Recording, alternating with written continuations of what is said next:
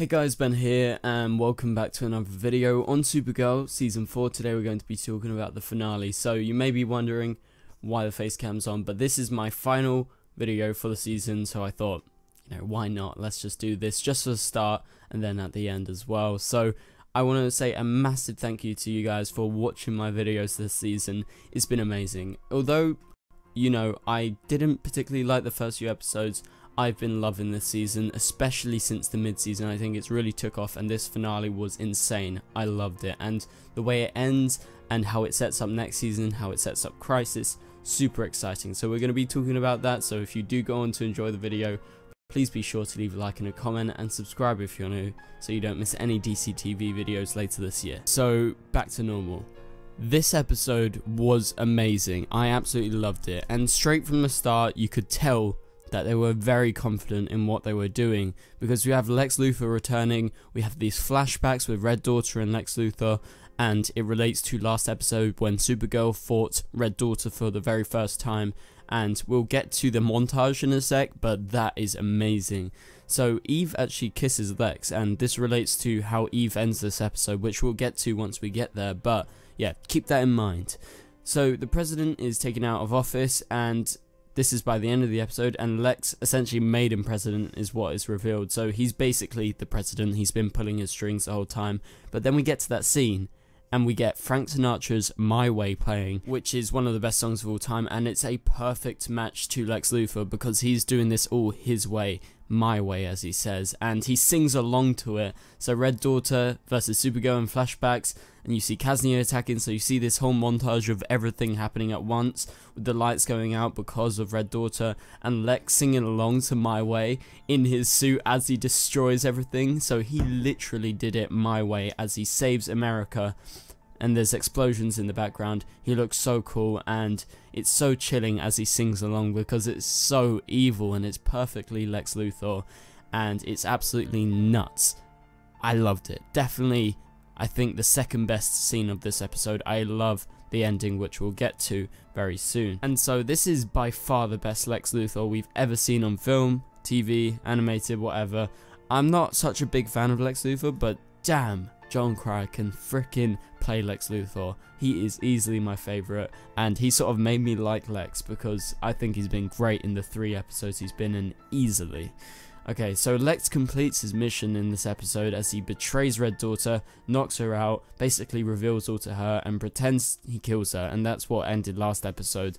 So you see Red Daughter crying over Lex's betrayal. She's in this pod, she's about to, I think he's been experimenting, taking their powers, that's what he said in the episode. So that's what's going to happen, but it doesn't actually happen to Red Daughter yet. And so Nia and Jonns are still trapped in this episode. Near the start, they stage a breakout, and Jonns fighting, like staging a fight between him and the other guy from the bar. Man, that was a great scene. I loved that. Just the realness of that scene and how authentic it felt, and then it breaks out and they all break out, and it's just a good scene. And Brainiac 5 turns back to normal, and Nia astral projects and tells Supergirl and everyone where essentially they are and how they can stop Lex's nefarious plans in this episode. And so Lex is in the White House. He invites Lena, and Lillian Luthor turns up, and then we have Eve as well behind him. And so they talk about his plan of a lifetime supply of energy, and Lex's plan is to destroy Argo City with about half of that. But then we see Eve sort of questioning that and saying like, we were supposed to do it this way, and this plays into how Eve's ending actually plays in to it. So yeah, keep that in mind. So there's a few things with Eve in this episode when you rewatch it, because I've seen the episode twice now, so keep that in mind. And so Agent Liberty has his final battle with Supergirl. He's finally defeated, and Jonns and Nia overload the satellites. Like, I think David Harewood did such a good job in this episode, especially with that scene, because you feel the raw energy and you feel like he's actually being truthful. He's not acting. You feel it's real. And Lex and Supergirl's final battle was amazing. He finds out she's still alive, and he's like, "How are you alive?" And she goes, "I'm Supergirl." And I just couldn't help but smile. I was like, damn right, you're Supergirl. And Red Daughter sacrifices herself to save Supergirl, and Red Daughter says, "You were right. my Alex was nothing like your Alex, and she disintegrates back into Kara, and she gets purple heat vision from the Hara now, and she goes, this is for Red Daughter. Wow, what a great end. Obviously I was expecting her to sacrifice or to be redeemed, so it went one of the one ways, and I think Red Daughter's been absolutely brilliant. She has been perfect in every scene she showed up in.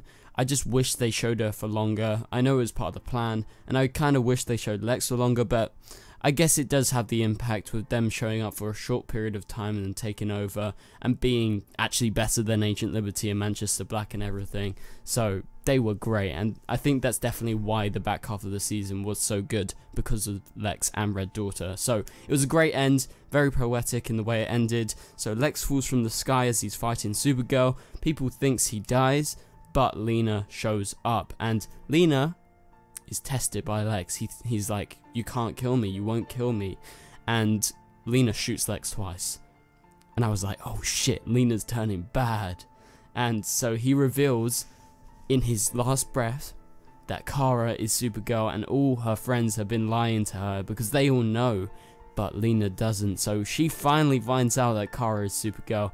It's been a long time, and he says he's been underestimating you. So is she turning evil? Most likely. That is definitely what they're teasing. So she's going to take a dark path next season, and Lex, one of his final words is, the joke's on you. And he says, it's been standing right in front of you this whole time. I'm about to die, but at least I lived without being a fool. Damn.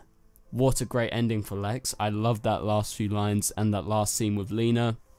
And I was just like, oh shit, what is happening here? And chills run up your spine as you watch the reveal with Kara being Supergirl in that footage when Lena is looking, and you're like, oh my god, this is so peak.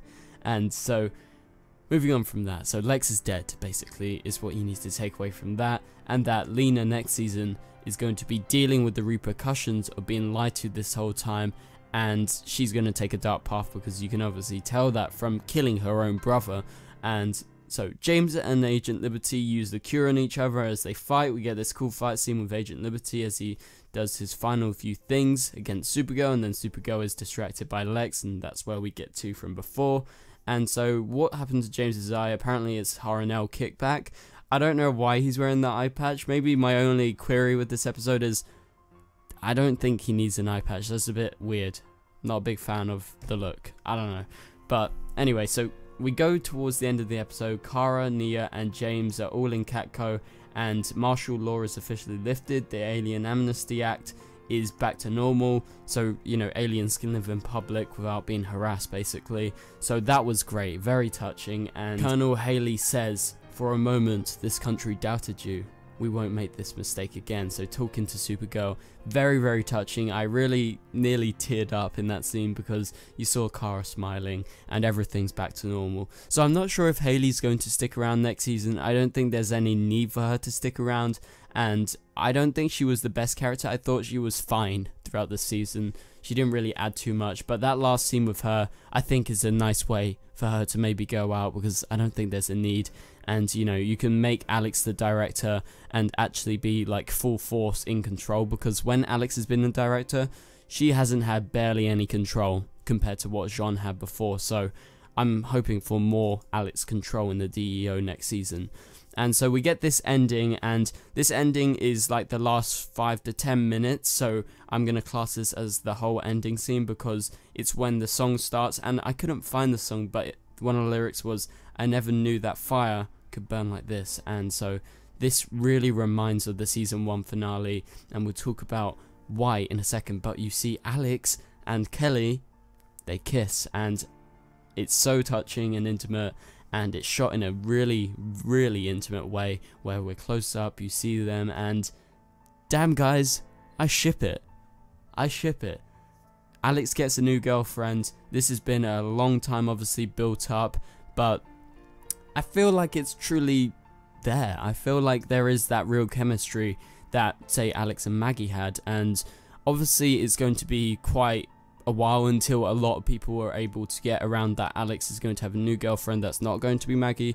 I love Danvers, but I like this as well. I think this is probably a good step forward for Alex, and at least it's going to give her a lot more story than she had at the start of the season. And obviously she had some really good story nearer to the end of the season. But yeah, so I really felt for that moment, and I really dig it.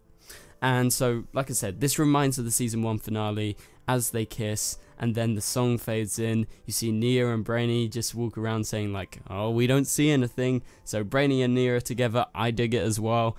And we get the whole family meeting up, and they're doing a game night, and it is very much so like, if you remember and recall back to season 1, how they ended. They were all together. It was Win, it was Kara and everyone, and then, you know, Mon-El's pod comes down, and they're all together basically, and the music is in the background, very much so like this scene, and it plays in a kind of slow manner where you really feel that music, and you feel the scene and the emotions within the scene. So Lena shows up, and she's not really there. She's sort of in another place because she's thinking about the revelations that just occurred.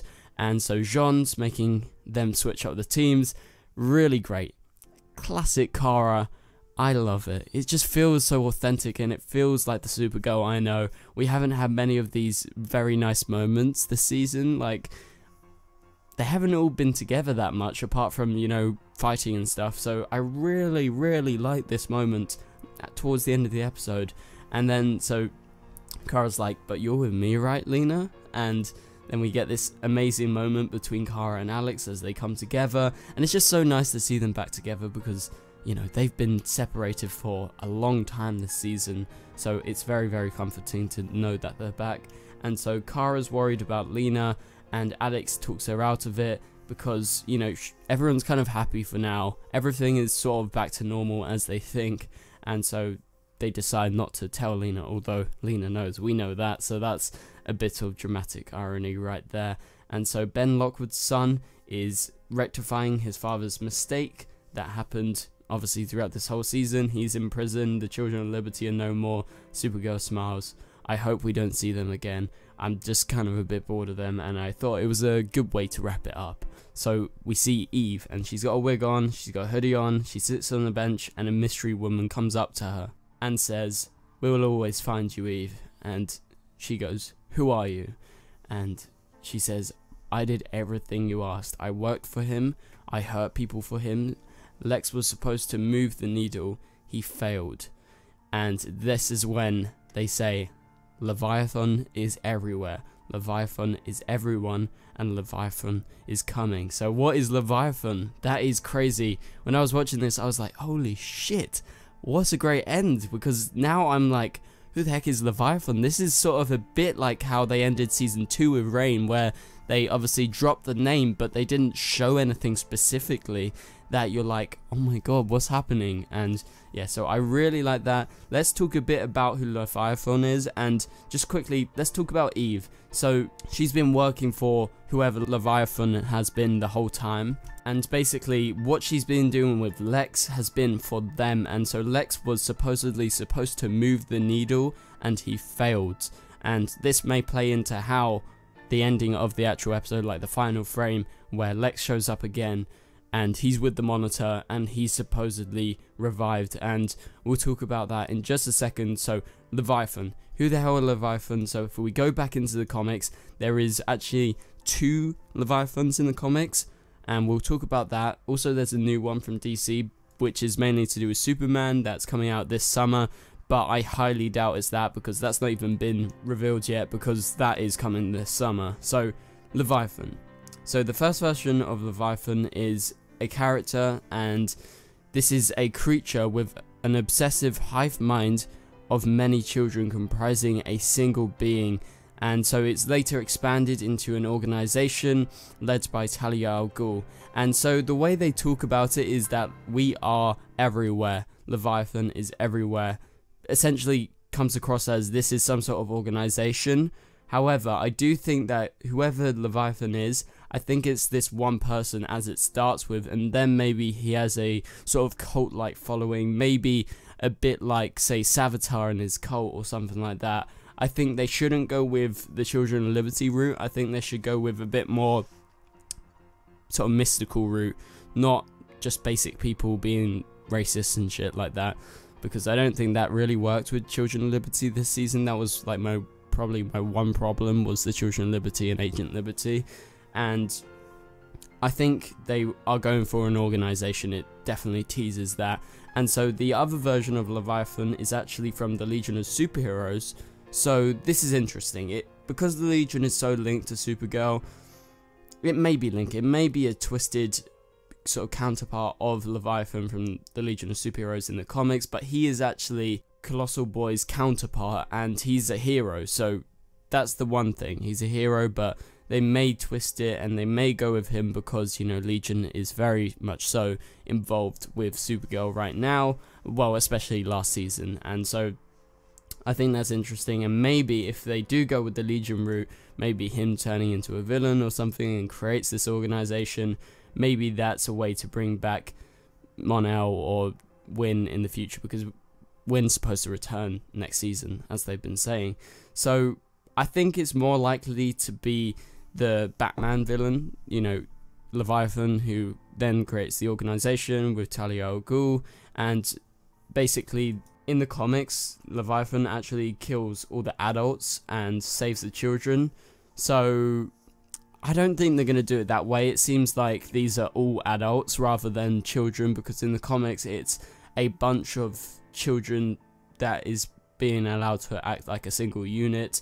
And so I think they're twisting it whatever way they go, but I don't think it's as clear-cut as looking straight into the comics this time as it was, say, with Rain, because we were like, yeah, this is definitely Rain from the comics, the Supergirl villain. So I think that's interesting to note down. But then we move on and we go to the next scene, and this last scene is so intriguing, and this excites me so much as well, because this is a teaser for another villain, and I think this may potentially be the villain maybe for the first half, or it could be the other way around, I'm not too sure. And so a portal opens, a hooded figure meets the Monitor. So the Monitor's back, obviously teasing and linking to Crisis on Infinite Earths. This happened at the end of Arrow, which teased Crisis on Infinite Earths, and also at the end of The Flash, they teased Crisis on Infinite Earths. So everything's sort of lining up, and so we see this new villain, and he's with the Monitor. So the Monitor is all about that balancing act, you know, sorting out the universe, preparing everyone for the Anti-Monitor, who is eventually going to come and cause Crisis on Infinite Earths. So bringing back this villain, who we'll talk about in a sec as to exactly who he is definitely to do with Crisis and balancing, because it seems like right now what's happening here is obviously not what's supposed to happen, and the Monitor needs this person to actually cause some chaos and go after Jonns. The Monitor says, "You've been trapped for too long, a phantom to your people. Now it is time to avenge yourself against the brother who wronged you. You must walk the path yourself, and besides, I have one more place to visit." And then we get the revelation, the hood comes off, and it's a lookalike to Martian Manhunter. This is Jonns' brother. He is arriving. He is a character in the comics. He's a villain, and I have no freaking idea how to pronounce his name, but it goes Maalefaak, I think. Maalefaak. I will have it on the screen right now, but it's so hard to pronounce. It's absolutely not a human word, and you may have seen him actually in some of the animated shows or the animated films. He was in Justice League Doom, and he was actually played by Carl Lumley, which is a nice link because Carl Lumley plays John's dad in the show, which is kind of awesome to see. But anyway, so he's a big character for J'onn J'onzz in the comics. He is his brother. He is essentially called the Darkness in the Heart, which is very much so the complete opposite to J'onn J'onzz. And so Jonns is his twin brother, and they look exactly alike. So at that moment, I was like, holy shit, what is happening? He is going to come. He's going to be the villain.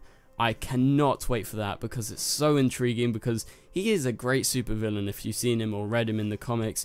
So he, in the comics, was an architect of an extinction level event, which has been since known as H'ronmeer's Curse, who we've obviously heard referenced many times on the show with J'onn, but in the comics, H'ronmeer is the god of death and darkness, and what this version of J'onn does, this twin brother of his, Maalefaak, who I can't say, he basically sought to destroy the entire Martian race. So He was born differently. He didn't have the ability to telepathically communicate and use his powers like everyone else, and he devised a mean to attack his fellow Martians and cause this plague to kill all these Martians. And so it seems like this version of this character has actually been around all this time, but he's been locked away. He's been living on Mars. He's been in the ruins of Mars, most likely, as he was in the comics, and he was unaware that Jonns had survived until now,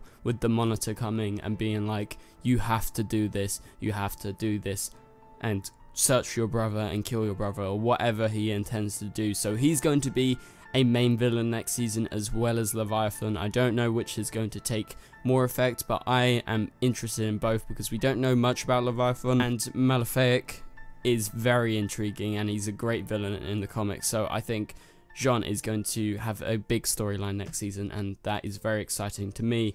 And so this is when we go to a shot of Lena and we see a cracked photo of her and Kara and Alex. So that's obviously symbolism for Lena turning bad, and they are cracked and she's going down this dark path. And so Lex is supposedly revived by the Monitor in the final shot of the season as he twists his hands, and you see the blue light come from him as he looks at the dead body of Lex Luthor.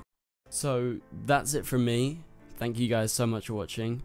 Hopefully you've enjoyed these videos this season. I know I've been loving doing them, and I will continue to do them into the summer, so please be sure to turn on notifications. Follow me on Twitter and Instagram at the DCTV Show to stay up to date with me.